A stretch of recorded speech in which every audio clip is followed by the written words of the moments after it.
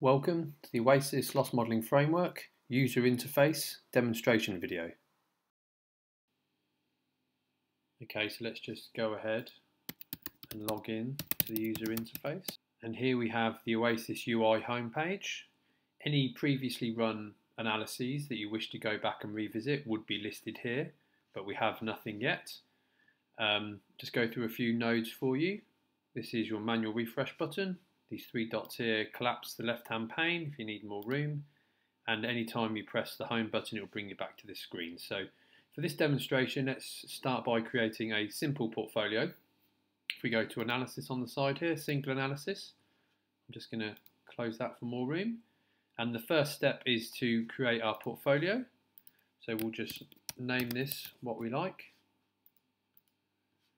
And here we have it ready to have data imported. So if I then browse to my location file, it's just a CSV file. This is a subset of a portfolio with 100 locations based in the Dominican Republic for earthquake modelling. As you can see, because it's quite small, it's uploaded pretty quickly here. The larger the file, the longer it will take to upload.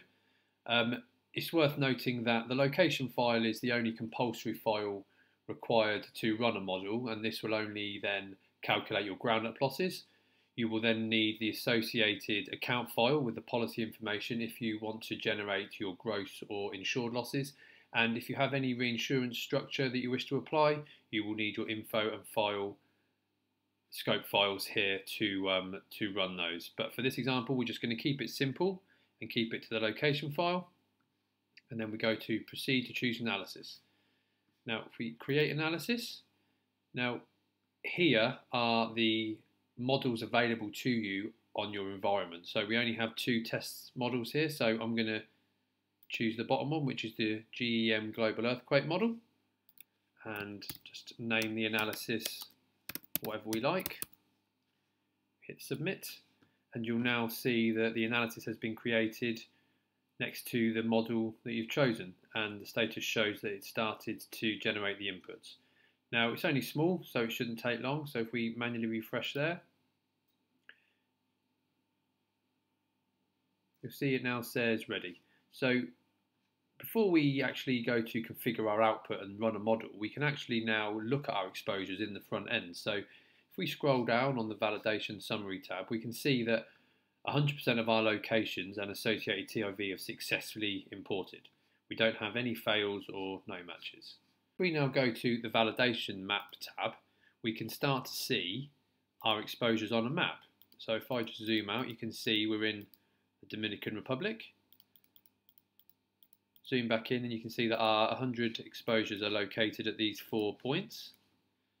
So if I click on here, we've got numerous risks at the one location. If I click on one, it will give you your information of that pin. So we have the location ID, which gives the user the ability to then go back and tie it to their exposure information, associated TIV, and any street or postal address information in the portfolio will be present here. This subset I'm using is only working off of lat longs, and we don't have any associated address information, which is why it's come up with NA. So the final tab on this page is the Inputs tab, and in the interest of transparency, this now gives the user the option to go and look at the files behind the inputs and the model. So we've got the usual CSVs of account coverages, locations, but if we want to look at something a bit more technical, we can look at the JSON files here. And if we go to content, it will then give you your JSON file of the information behind the model and all of the required column headers and information. You can also then export that as well if you want to. Okay, so the next step is to configure our output and run the model. But before we run the model, we have to choose our outputs and what reports we want to see after we've run the model. So we can go to the Advanced tab here, and this will give us the number of samples we want to run and the loss threshold. You can choose up to hundreds of thousands of samples, but for this demonstration we'll keep it simple at the default of 10. And here is where the user now can really start to generate quite a detailed suite of model reports. So we choose our parameter here and the financial perspective. So we have ground up, insured or reinsurance. And if we expand this, we can now see what reports we've selected. So summary, which is all risks for the whole portfolio, and our output reports of AAL, AEP and OEP. If we then select insured loss, we will see those same reports but from the different financial perspective. Okay, so let's choose drill down. So what this does, this now gives us the opportunity to really go into more detail and create more detailed reports. So if we go to summary level, we can now choose what we want to see our modelled output split by. So let's choose construction code for now. And we can now see that for ground up loss, which is the perspective we've got selected, we can see our 3 reports here by the whole portfolio and also the construction code.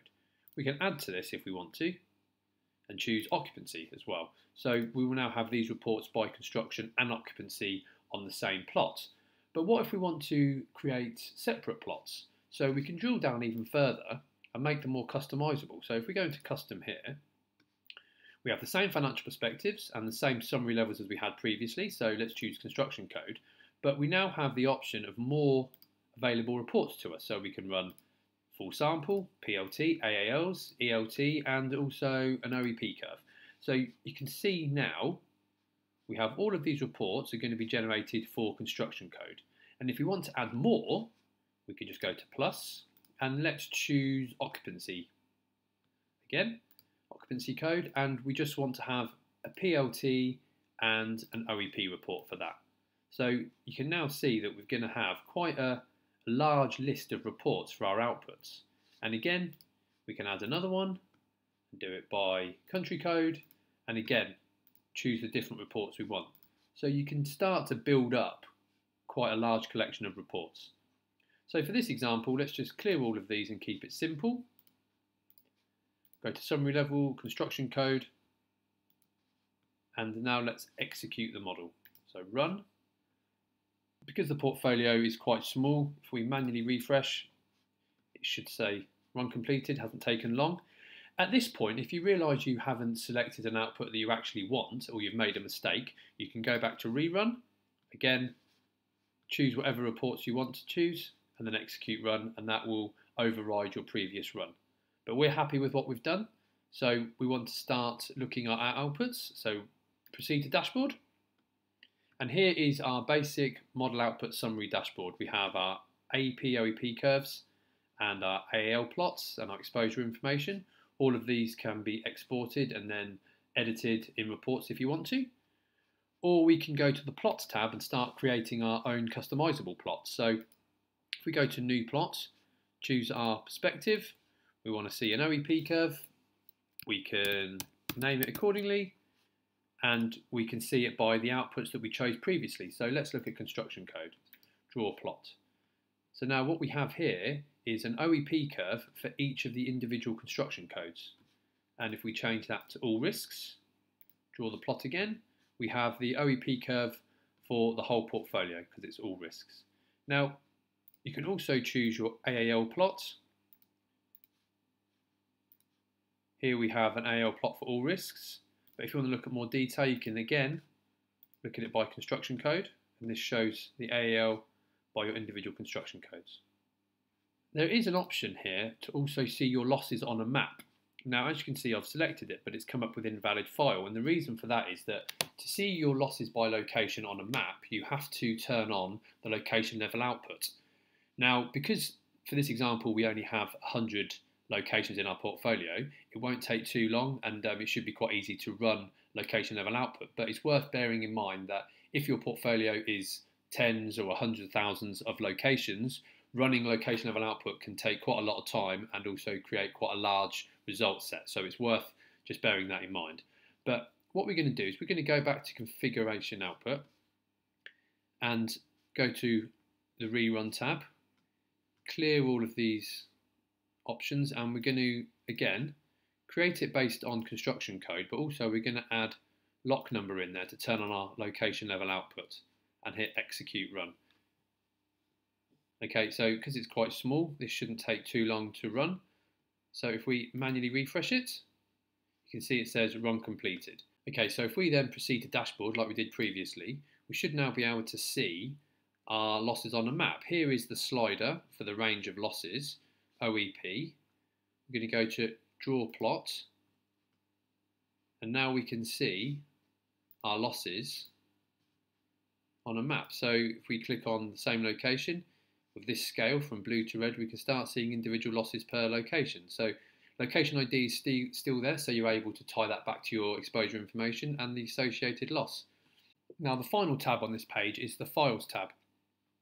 So here is where you can export all of your model outputs into a CSV and start using the information in external reports or for your underwriting decisions. So if we just choose one here, this is our OEP curve. If you go to View, Content, we can then see our OEP curve information there and our losses. And if you go to Export, we can then open that up as a CSV, like so. We're nearly at the end of this demonstration. There are just a few other things that I'd like to show you. This node up here, this gives you the list of all of the previous runs that you've done if you want to go back and revisit them. Again, we've only just run one, so there's only one in this list. If we go back to the home page,